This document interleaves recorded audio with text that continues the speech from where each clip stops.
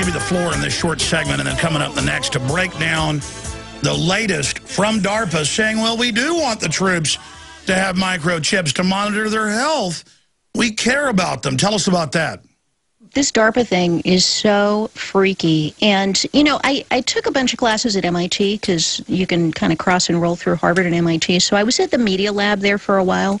And the media lab is where they do a lot of this really cutting edge, kind of futuristic stuff. Like they had countertops that could tell what ingredients you put on them because of RFID tags. And that kind of ties into your earlier reference to all of our appliances being able to listen to us through the smart grid and transmit information.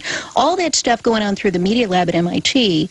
And this whole thing with Minority Report, it was interesting, but Beth Givens from the Privacy Rights Clearinghouse actually talked to those guys. We interviewed her for our book Spy Chips, and she said that the folks who put together the movie Minority Report actually interviewed people doing defense research and people working at MIT to come up with all of those topics and all those themes. So it's all it's all part of a big picture of military, industrial, academic, corporate research happening behind the scenes, and then somehow funneling its way in to these Hollywood movies to give you this futuristic view.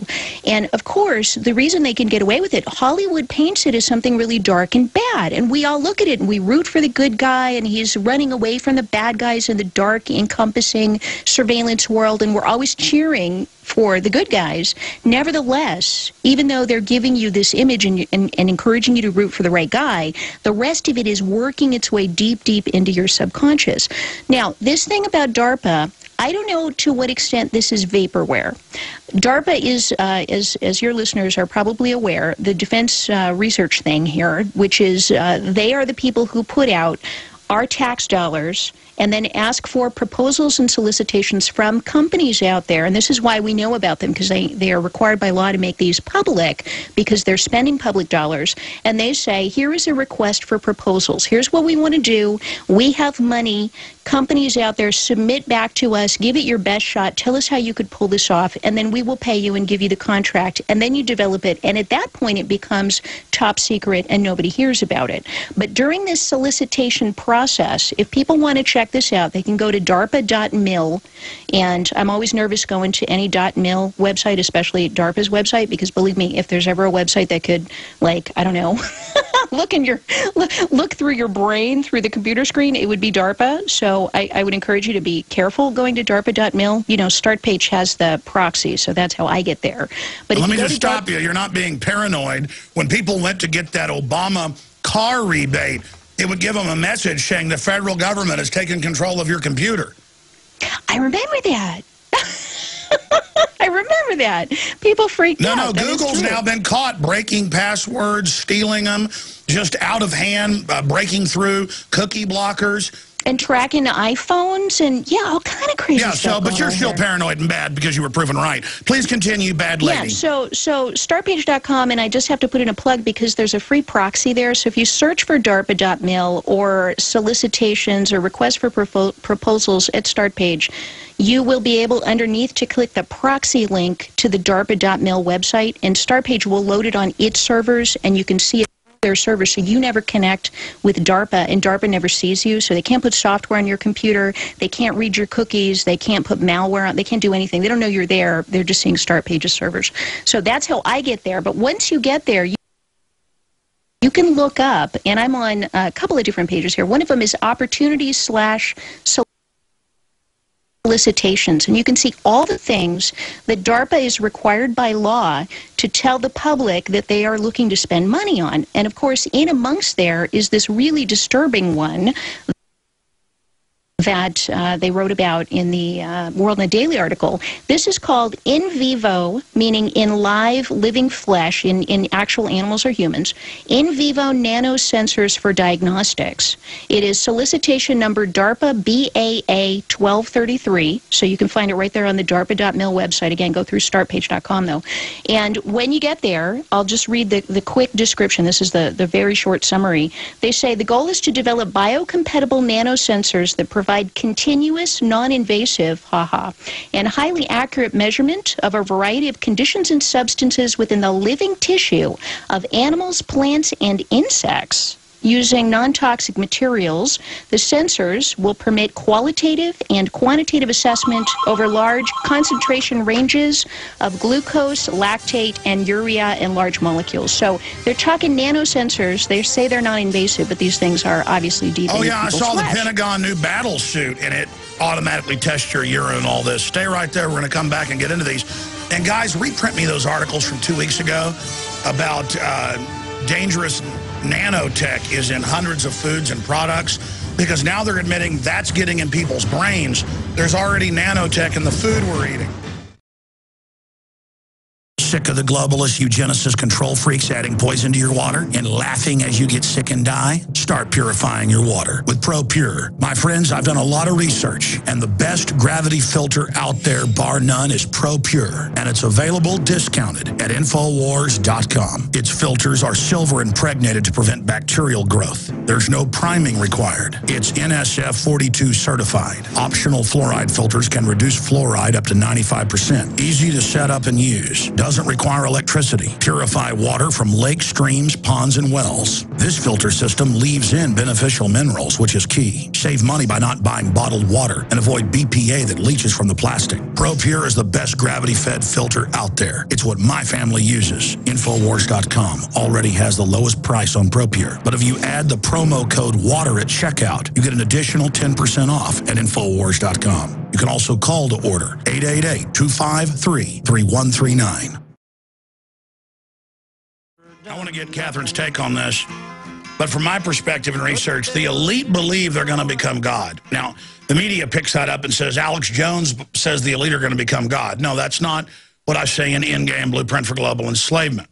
That's not what I say on the show. The elite, and I give sources where they say they believe they're going to merge with machines and that is the new evolutionary jump that's going to happen, and they're going to set up their planetary system and basically get rid of the population before we ever even get to that point. Now, whether they're going to carry that out or not, I don't know. But they've already been carrying out the precursors to it. And so, yeah, that's a scary thing. But it's real. And that's what we're facing as a society. Catherine, if you're just joining us, Dr. Catherine Albrecht, researcher, author into these subjects. From your research, what makes the globalists tick? What type of world are they trying to build? I mean, Google says they want to own the internet. They want to have over-the-horizon predictive powers with the computers to be able to tell mass events before they take place. It's a surveillance system where they can tell where mass movements are going to be able to head them off. But it's still humans at the end of the day that are in control of this, and humans that are willing to dominate and break laws. And so we have incredible power in the hands of very sadistic, wicked people. I mean, in the final equation from your research, what is the New World Order? What is their end game? And what are some of the other cutting-edge developments that you're watching? You know, you really pegged it, because we all know the old phrase, knowledge is power. And this is about power. We also know Lord Acton's phrase, power corrupts absolutely.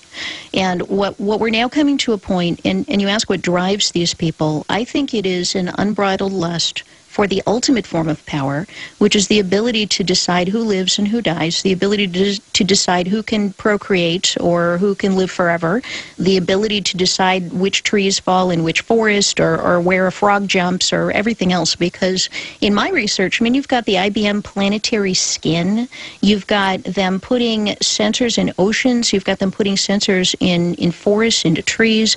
I ran across a document by a big international forestry organization that actually came up with some statistics to figure out what it would cost to put an RFID microchip, spy chip in every single sapling, every single tree on planet Earth. You know, the planet is getting small enough now that they're actually envisioning the ability to identify every single last animal and microchip them all.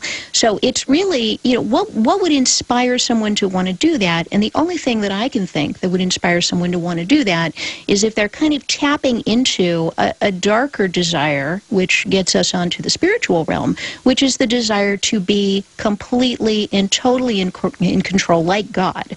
And, you know, you can go all the way back to the Garden of Eden, and, of course, the conversation conversation that occurred there between Satan and Adam and Eve. That conversation, you know, the foundation of Western civilization, trace it all the way back to its beginning, and that conversation was all about power. You know, the knowledge of good and evil. You will become like gods. Just take a bite out of this apple.